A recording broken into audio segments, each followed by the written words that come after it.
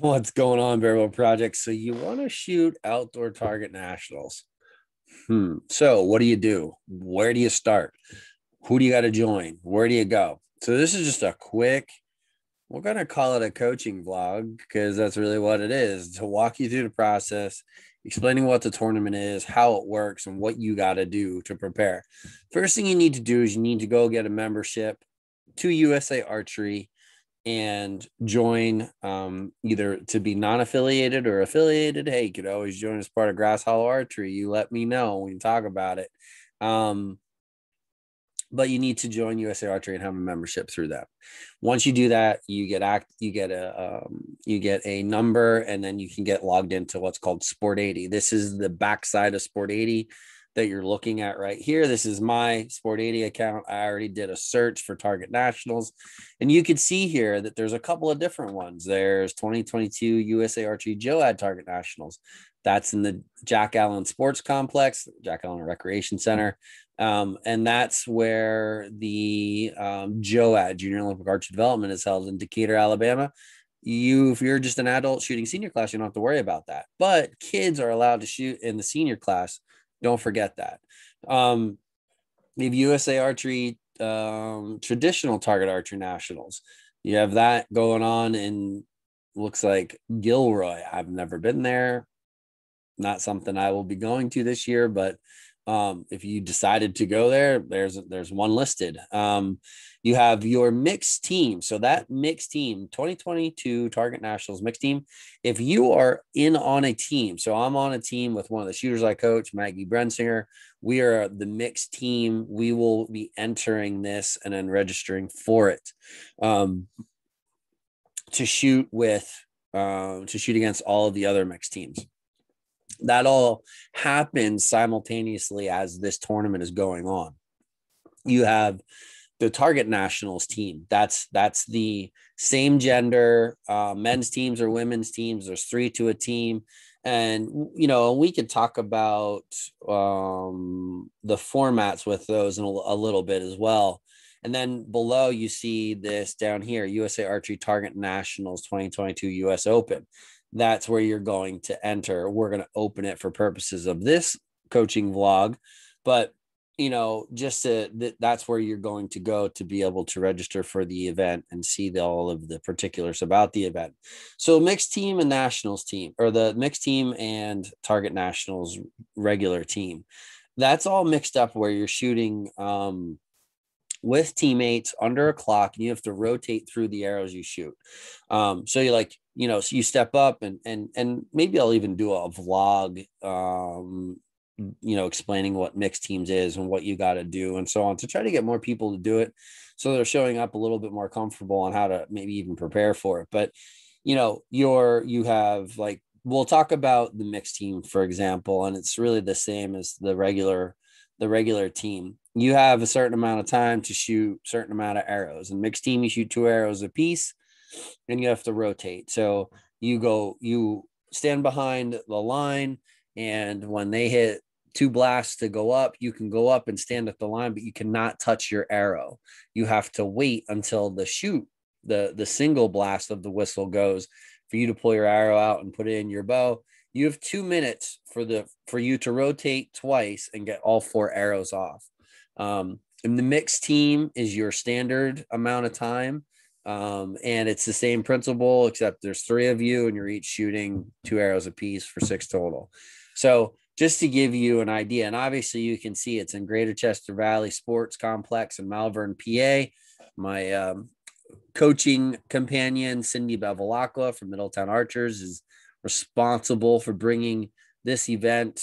Thank you, Cindy, to Target Nationals to Pennsylvania. So I appreciate you, and I'm so glad that I get to save a little bit of money, a little bit anyway, but still got to stay over in Malvern. So it's a great opportunity for Pennsylvania archers and New England area archers. But at any rate, so we'll talk about the team stuff a little bit more down the road, maybe even do an open podcast on it. But for the time being, let's register for this event. What do we got to do?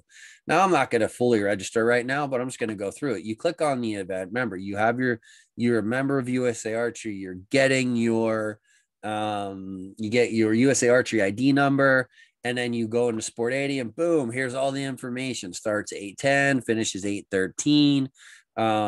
You have all of your disciplines, Barebow, which is obviously why you're watching this, but you have compound para, recurve, Olympic recurve, the whole bit. You have everything.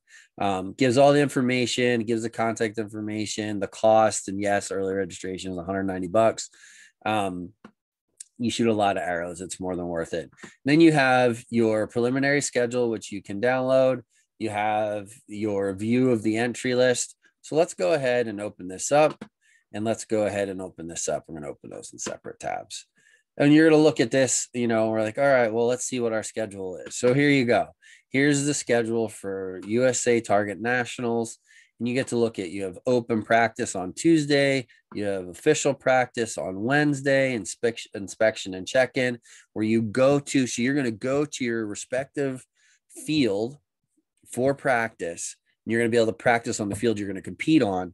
And there's always a tent. There's always one tent, typically in the USA Archery format, that sits next to that field. That's where you will get your inspection done. You go in, you inspect your bow, they check you off. All's well and good. You don't have to worry about it after that. Thursday, you'll find your target assignments, typically on betweenends.com. You can see them. They will also be listed, to the best of my recollection, right here on Sport 80. So you can see the entry list and where you're going to be at once they post it. And they will also send out an email probably Monday night before official practice unofficial practice opens. So you come to the first day of qualifications. Well, what does that look like? You're shooting 6 arrow ends. You have 4 minutes to shoot those 6 arrows. Your total possible score is 60. You get 2, sometimes 3 practice ends. It really depends on weather and what they got going on. In situations where we don't have warm-up practice, say we don't have a lot of practice, say there's lightning and storms and we can't get official practice day in or something like that. Sometimes it will add practice ends to it, which is great if they do, whatever. But they will add a blank bail warm-up. They started that last year. So, 15, 20 minutes, half hour, I'm not sure what the time frame is, before this line starts. So it's probably gonna be before 7:45 or from 7:45 to 8 or so. You will be able to go up to your target with your group, and you can shoot blank bail right at your bail, no target on it. There's like a line there. Everybody stands there and shoots, so on and so forth. It's a nice little addition. I appreciate USA Archery for doing that. But you go through and you get to go and do some warm-ups essentially before you actually start warming up for your round. Then you'll come up. You guys have all shot, so it's a 2 whistle blast, 1 to shoot, so on and so forth. You're going to have 2 lines. You're going to have 4 shooters per bail, and you get started. You get started in your 2 ends of practice, and then boom, you score. But first day, shoot 72 arrows. First day scoring over, and then after that, after those 2 days, you will continue to shoot. I don't remember off the top of my head, so we get paired with people that we shoot with the following day. So like those who shot the highest scores, everybody kind of gets jockeyed around at some point in time. I got to double check that, and I will. If not, you just go back to your regular target, you score with the same people. But like I said, I'll verify that. Regardless, either you're shooting your first score and then you're getting peer grouped with people who shot near what you peered or what you shot that first day. On the second day, you shoot with somebody new, or you stay with the same 4 people. I'll verify that. So then after that, if you're shooting mixed teams, on that Thursday, you will shoot with your partner. You go through the mixed teams, and it's just they take your qualification score from that day, take those 2 people, and then you get ranked by you and your partner's score. You get ranked, and then you shoot mixed teams matches. Those matches are head-to-head matches by the set point system, and you continue through. And if you don't know what the set point system is, you can watch the episode 56 of the Barebow Project. We actually talk through like how the set points worked and stuff like that. Essentially, you shoot head to head, If me and Maggie shoot against somebody else, me and Maggie happen to shoot a higher score, we get 2 points. If us and our opponents tie, there's 1 point, and it's the first to 6. That's the way that works. So at any rate, and then let's see here. Friday, you got your blank bill warm up again. You shoot your second qualifiers. And then this will be the end of the 137th Outdoor Target Nationals at this point in time. So the top 3 who finished the qualification rounds, that's what determines your national champion. Understand, it's not the US Open. It's a separate internal tournament that's built within this event, but your national champion is actually the highest score at the end of these 2 days. It looks like they're doing awards that Friday, which is cool. I'm glad that they're doing it that way. That's great. And then they're going to proceed, and boom, you're going to start your official team eliminations right then. Again, team eliminations are based off of your cumulative score from the 2 days. If I do recall, they peer group you then into the bracket, and then you go again shooting head to head for official team round. The team round and the mixed team rounds are absolutely probably some of the most fun shooting of the entire event. Make sure that you register for those and try to get a partner. Or if you're your first year, you don't know people, whatever, that's fine. Just come and watch, because it is absolutely so much fun. Then we get to Saturday, and this is where it gets a little dicey. This is where you start to see some of that pressure kick in. The US Open starts again, blank bill warm-ups, 3 practice ends, and then you go through your elimination rounds. And your elimination rounds are, again, you're peered accordingly to the bracket, and then you shoot head to head. It's all set points, and you have to work your way up. You got to beat everyone to get all your way through. They take everyone, to the best of my knowledge, into this. I don't think they haven't cut it off yet. I think if we get too high, maybe at some point they will. I'm not sure, but it really doesn't take that long, and it works out pretty well. Anybody can catch a hot streak. But practice. You're shooting 3 arrow ends versus 6, and it goes pretty quick. It's not too bad at all. Just come prepared and be ready to shoot. You get through those elimination rounds, and it eventually whittles itself down to 4 people, and you're going to have a bronze and silver medal match right then and there. So at the end of Saturday, at the end of the elimination rounds, sort of like at the end, the championship of the end, the 2 people who make it to the gold and silver match, the gold medal match, they will stop, and then they will get bumped to the live competition that's hosted by Competition Archery Media, both on Facebook and YouTube. You can watch it there. Shout out to them. You can go and then come and stay there after the matches are done. The bronze medal match is sort of like the final match of the elimination rounds. Everybody's always still there at the end. I kind of wish they did the gold medal match then too, back to back, because that would just make it so much, it would just be so much better. A lot of times people leave at this point if they get done and they got to hit the road, whatever, but just be prepared. That's what you're looking at here.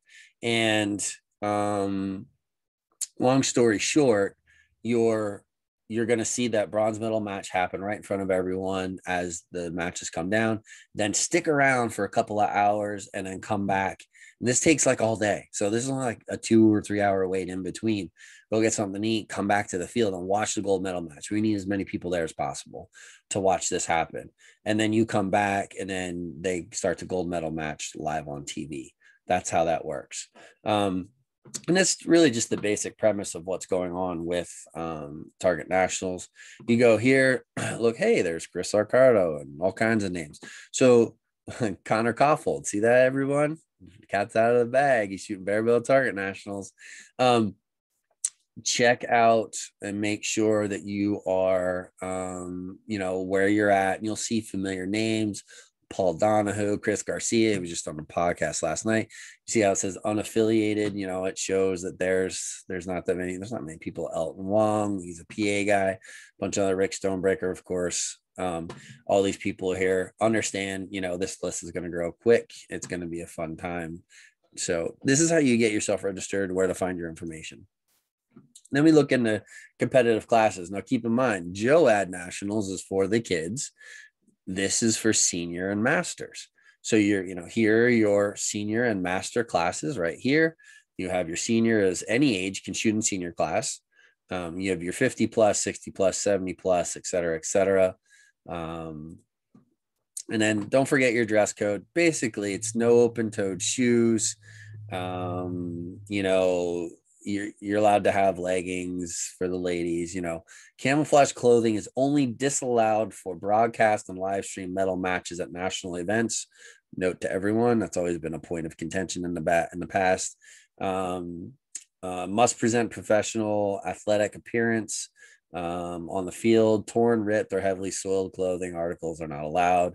So all you redneck hunters out there, technically I'm a redneck hunter too, but you just come dressed at least decently, or you're going to need a pair of shorts. A couple of things also just to remember with this event, with nationals, come prepared for weather, because every year we get some kind of weather. It never fails. A couple of years ago, we shot in some like crazy rains, sideways, diagonals in your face, and whatever. Come with the proper shoes, come with the proper rain gear, come with everything. Be ready for it all. Do not wait. Don't buy stuff there. Mistake I have made in the past. And practice in that stuff too. Practice in those environments. Also remember, there's no breakdown this year. I'm pretty sure that's going to be official for this round. There's no breakdowns. You got a spare bow, have it ready, be ready to go with that extra bow. I, for one, will have an extra bow there this year, without a doubt. Last year I did not, this year I will.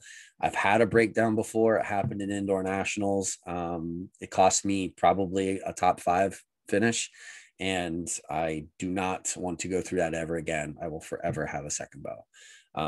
So that's about it. This is a quick one. This is just to show you the ropes of what you got to do in order to get ready for this event, how to register for it, what to expect. I can't really think off the top of my head if there's anything that I missed. But if you have questions, post them to the comments. If I need to follow this up for like a second vlog in regards to this information and how to get signed up or stuff like that, if you have questions, we'll help you out. But check this out. That's what you do. That's what's going on. Again, remember, if you're a master's 50 plus, you want to shoot senior, you can shoot senior. Same for the kids. If you have 16, 17, 18-year-old kids, as long as they can get to that 50-meter range, they can shoot senior class if they want to. Just keep that in mind, and remember, so the links to these events, everything will be in the comments on YouTube, and on pretty much Spotify and everywhere else. So you can find all the information, and the where the link to click to register, the rules, whatever you need to find, it's all going to be right in this post. It's a one-stop shop, so you can check it out. All right, that's it. That's your USA Archery Target Nationals, whatever, to make sure that you know how to get registered and help you guys get signed up. And hopefully we have more barebow shooters than ever. I think we will. Our goal is for barebow to outgrow Olympic recurve.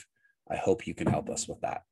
If you're going, see you there, say hey, and good luck.